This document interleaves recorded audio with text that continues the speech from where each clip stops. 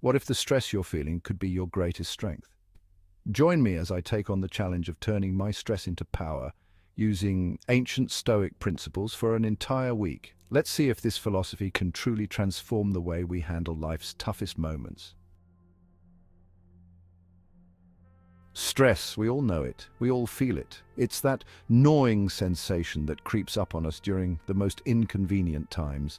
It's the weight on our shoulders that seems to grow heavier with each passing day.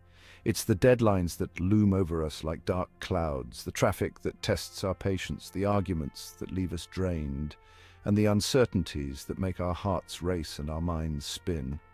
We live in a world where stress is almost a constant companion. But what if I told you there's a way to turn that stress into strength? Imagine facing those same challenges with a sense of calm and resilience. Imagine transforming the chaos into clarity, the pressure into power.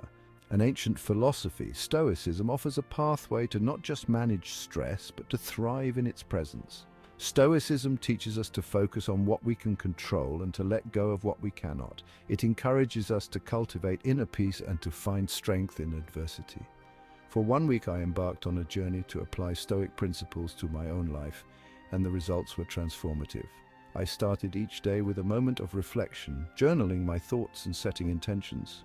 I practiced mindfulness, staying present in the moment and not letting my mind wander to worries about the future or regrets about the past. Join me as we explore the power of Stoicism to transform stress into strength. Together, we'll delve into the teachings of ancient philosophers like Marcus Aurelius and Seneca and discover practical ways to apply their wisdom to our modern lives. We'll learn how to embrace challenges, find peace in the midst of chaos, and ultimately, turn stress into a source of strength and growth. We live in a world obsessed with speed, efficiency, and achievement. It's no wonder stress has become a chronic condition for so many. We're bombarded with information, deadlines, and demands, leaving us feeling overwhelmed and powerless. But what if the key to conquering stress lies not in eliminating it, but in changing our relationship with it? This is where Stoicism comes in.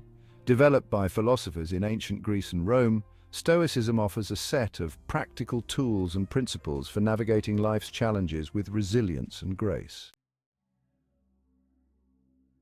My Stoic challenge began on a Monday morning, already running late.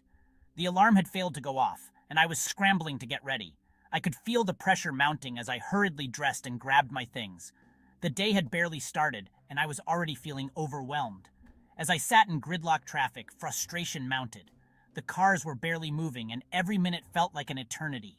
I glanced at the clock on the dashboard, watching the seconds tick by, each one a reminder of how late I was going to be. The honking of horns and the impatience of other drivers only added to my stress. I felt my heart rate increase, my grip tighten on the steering wheel. My mind raced with thoughts of the consequences of being late. Would I miss an important meeting? Would my boss be angry?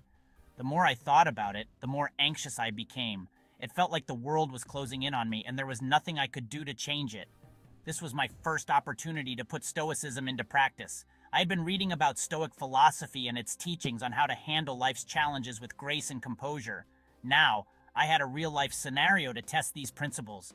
I remembered the words of Epictetus, "It's not what happens to you, but how you react to it that matters." I took a deep breath and reminded myself of the first Stoic principle, control. I couldn't control the traffic, but I could control my reaction to it. I focused on my breathing, trying to calm my racing heart and clear my mind of negative thoughts. I repeated to myself that getting upset wouldn't change the situation. It would only make it worse. We can't always control external events, but we can control our reactions to them. This was a fundamental tenet of Stoicism, and it was up to me to embody it. I thought about the bigger picture and how this moment of frustration was just a small blip in the grand scheme of things. I reminded myself that I had the power to choose my response. I couldn't magically teleport my car out of traffic, but I could choose how I responded to the situation. Instead of letting anger and frustration take over, I decided to use this time to practice patience and mindfulness. I turned on some calming music, adjusted my posture, and allowed myself to relax. By the time the traffic started moving again, I felt more in control and ready to face the day with a stoic mindset. Tuesday brought a fresh set of challenges at work. A demanding project threatened to derail my entire week. My initial reaction was panic and overwhelm. But then I remembered the Stoic principle of perspective. I stepped back and asked myself, is this situation truly catastrophic, or is it simply inconvenient? By reframing my perspective, I was able to approach the task with a calmer and more focused mindset.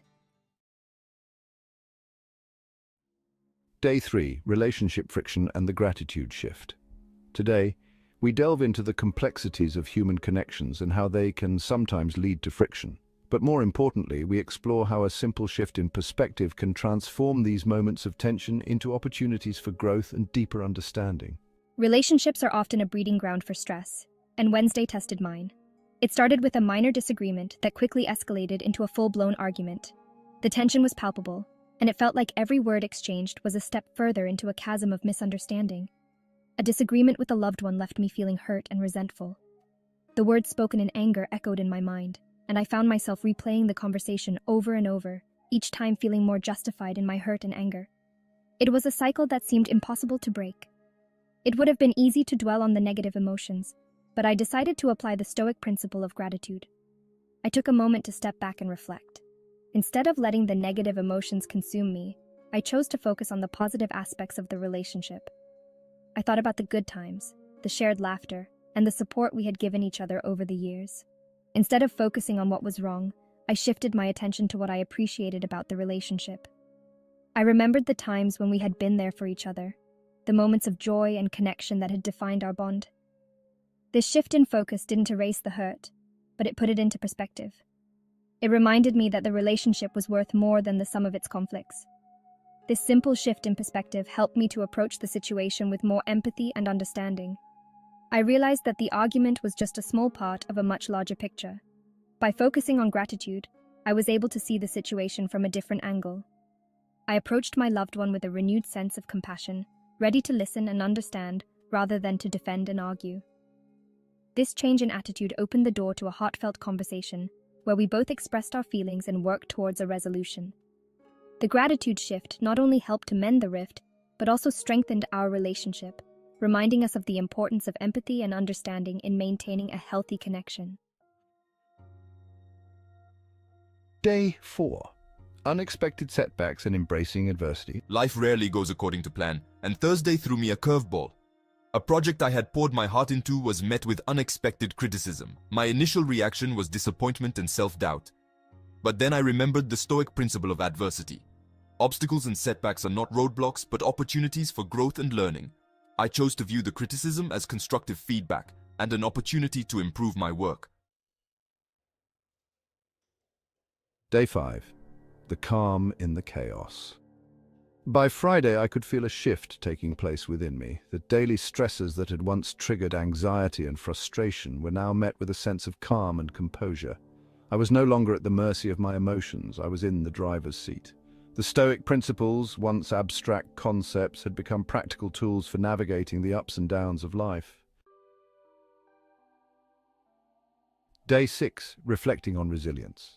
As I reflected on the week's experiences, I was amazed by the transformative power of Stoicism. By consciously applying the principles of control, perspective, gratitude, and adversity, I had developed a new relationship with stress. Challenges were no longer threats to be avoided, but opportunities for growth and learning. Challenges were no longer threats to be avoided, but opportunities for growth and learning. Day 7, A New Relationship with Stress. By the end of the week, I had developed a new understanding of stress. Stress is not inherently bad. It's our perception of and reaction to stress that determines its impact on our lives.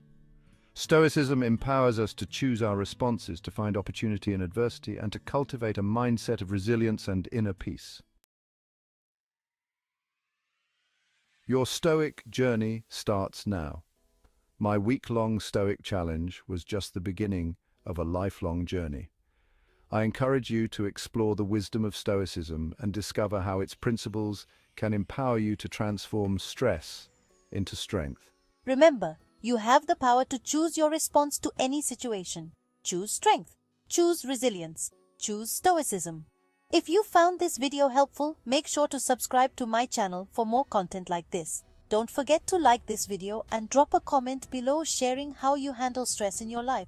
Let's build a community of resilience and strength together. Thanks for watching, and never forget, stress is inevitable, but how you respond to it is a choice. Choose strength.